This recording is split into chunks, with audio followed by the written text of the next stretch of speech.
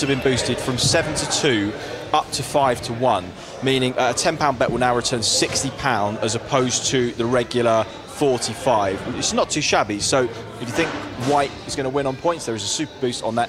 Now head over to the zone bet. First time the fighters have come head to head. Now this was the thing that was of most interest, I think, to us yesterday, because people have said Jermaine Franklin not the biggest heavyweight in the world. We know Dillian Whyte's a good solid 6'4", and actually Franklin doesn't look much shorter at all. He looks a good size there.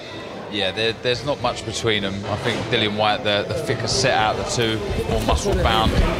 Demetrius Salita getting involved there. Well, it started off pretty tame earlier, and the teams Fight week have started to really dig into each other. But Jermaine Franklin seems very calm. He seems at home on this kind of stage.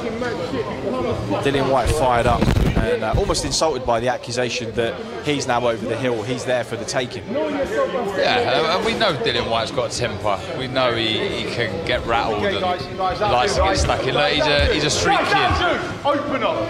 He's a street kid and just wants to fight.